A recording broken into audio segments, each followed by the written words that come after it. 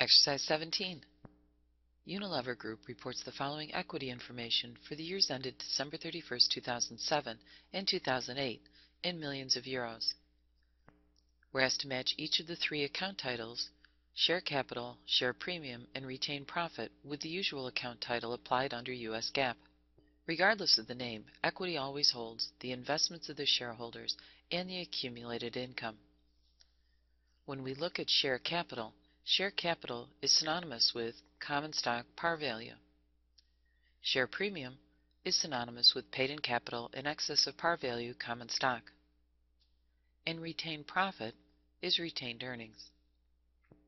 We're asked to prepare Unilever's journal entry using its account titles to record the issuance of capital stock, assuming that its entire par value stock was issued on December 31, 2007 for cash.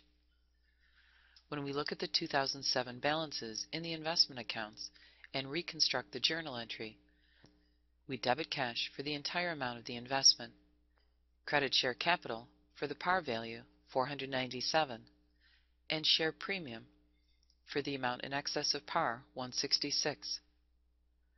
The total cash receipt was 663. What were Unilever's 2008 dividends, assuming that only dividends and income impacted retained profit for 2008 and that its 2008 income totaled 2678? When we reconstruct the retained profit T account, the beginning balance 15,166 plus net income 2,678 minus dividends equals retained profit. The ending retained profit balance is 15,821.